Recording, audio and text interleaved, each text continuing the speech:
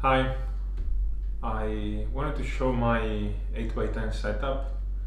I put quite a lot of effort and research in getting a pretty lightweight and compact setup for 8x10 large format photography.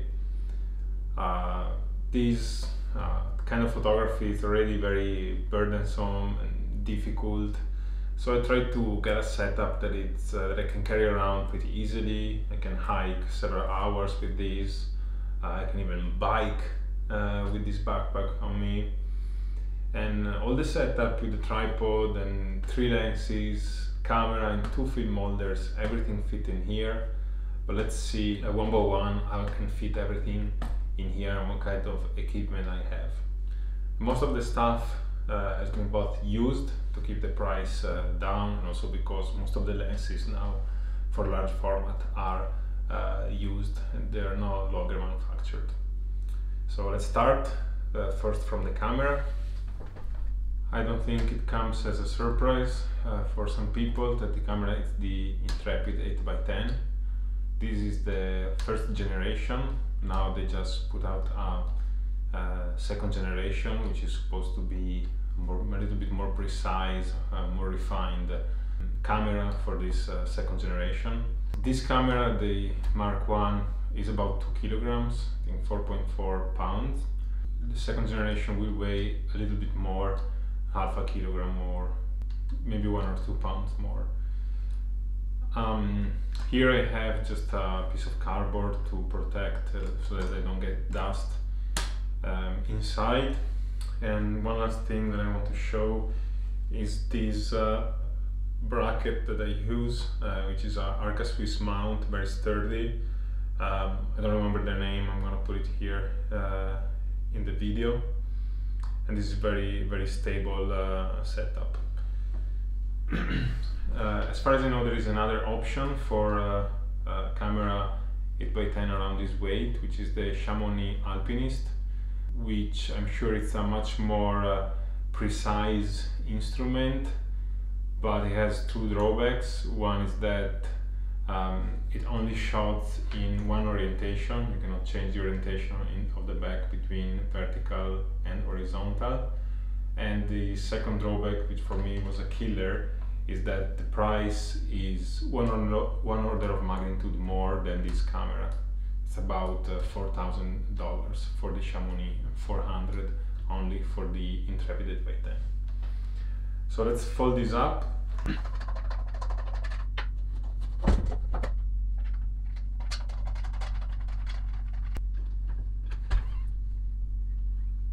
As you can see, the camera gets pretty compact, and I store it in this bag right here. This is made from PacSafe. It's called PacSafe PCI-L, and it's a camera bag, but I removed all the small insert that it had, and it just fits the 8x10 almost perfectly. Then at this point, I'm just going to briefly mention my filter setup. So for my filters, I use a pretty compact and inexpensive filter system, which is the Cokin or Kood filter system. And it works with a ring adapter that you screw in the front element of the lens, and then just with its plastic cheap filter holder. And the filters are 85 millimeters, and I just keep them in rows of 2 in this Filterhive Mini pouch from Mindshift. And yeah, it just works beautifully. All my lenses share the same 52 millimeters filter thread, but we're going to talk about the lenses later on. Let me put this back. And this little pouch here fits basically perfectly in this slot here, which was just lucky. To complete this camera bag, we have the film holders. I have a few of them. This is a really lightweight one and inexpensive. It's a vintage 8x10 Lisco film holder. It's a little bit of a hit and miss with these vintage wooden film holders. I have a few of them, but only one of them I can use that I trust, that it has no light leaks, and it's this one. Older Kodak ones don't work as well. This is really lightweight, and just to avoid dust, I keep it in a Ziploc bag. Second, really nice film holder. It's the Chamonix 8x10 film holder. It's a new one. It's really crafted beautifully. It's lightweight. It has carbon fiber dark slides, but it's quite expensive. But with this camera bag, I can fit two of these film holders quite nicely. They just fit in here, 1 and 2, and they also protect the ground glass. And on top of that, I have my Horizon medium size dark cloth. I also have another dark cloth. It's even lighter, and it's made by Beyond the Zone system. And this like cushion goes on top of here. I close it like a sandwich. I kind of tuck it in a little bit.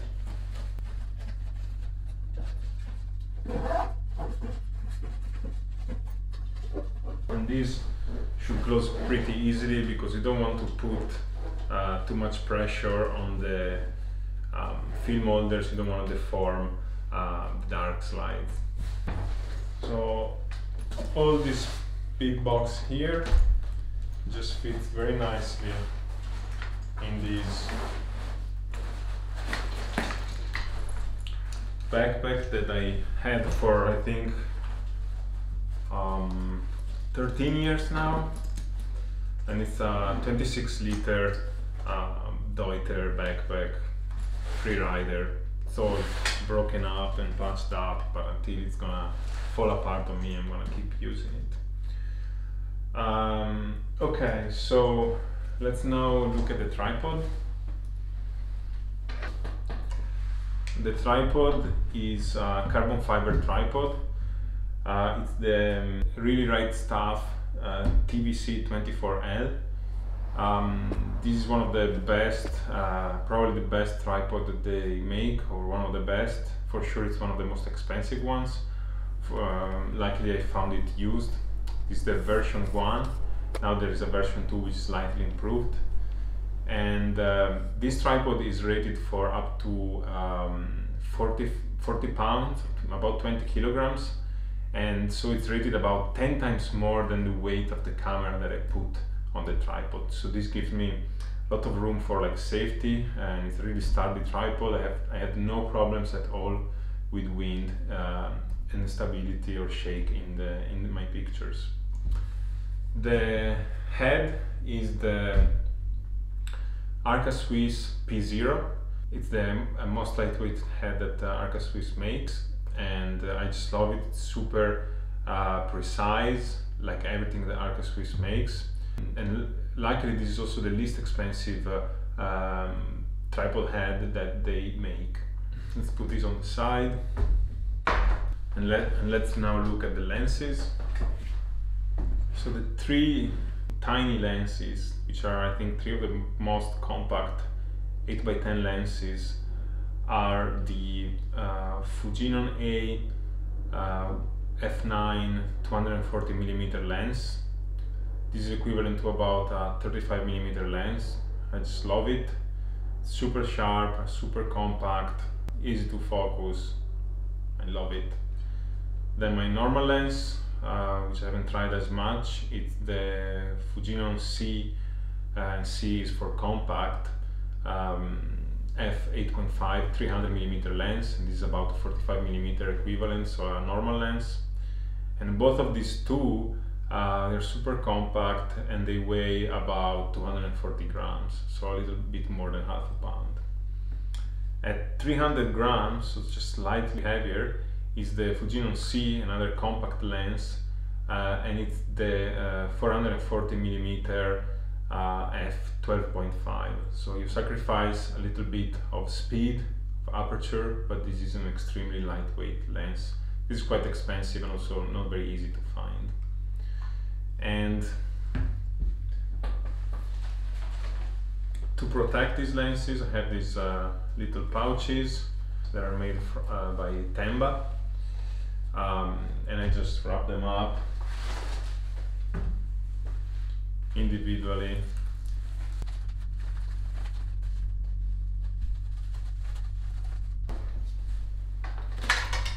And I just stack them on the top here. 1, 2, and 3.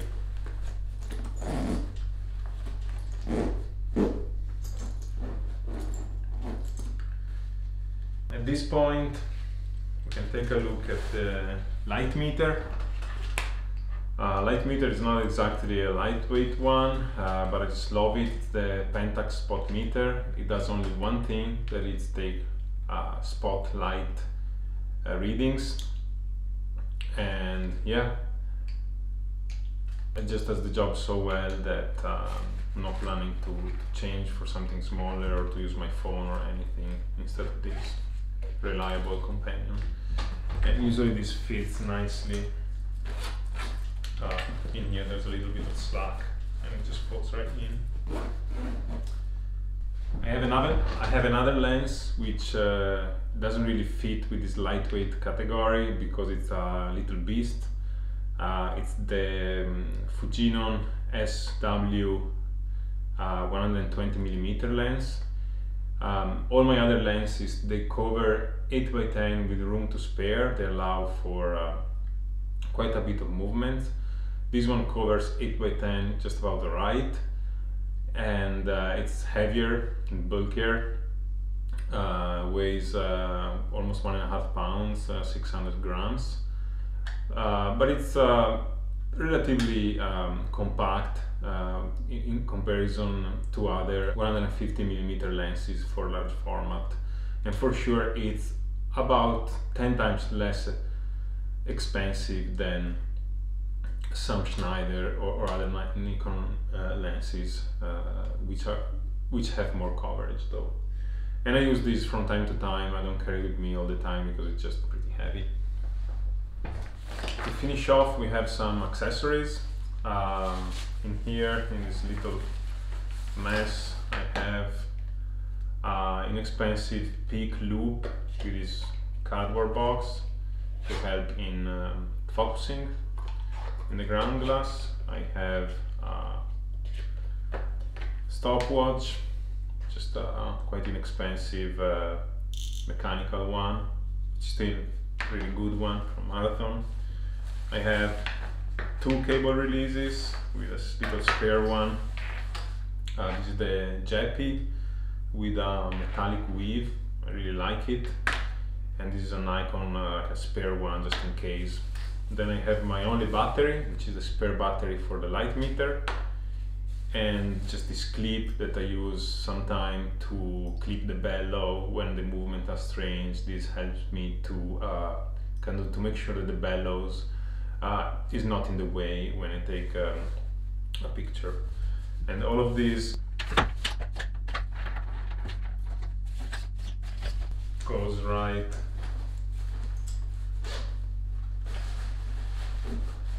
on top of here. Finally, the tripod, I just slot it in here and close it up.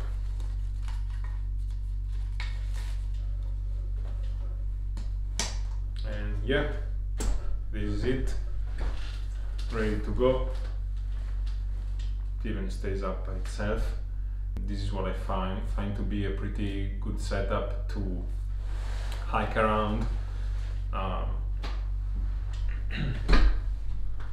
or to bike around.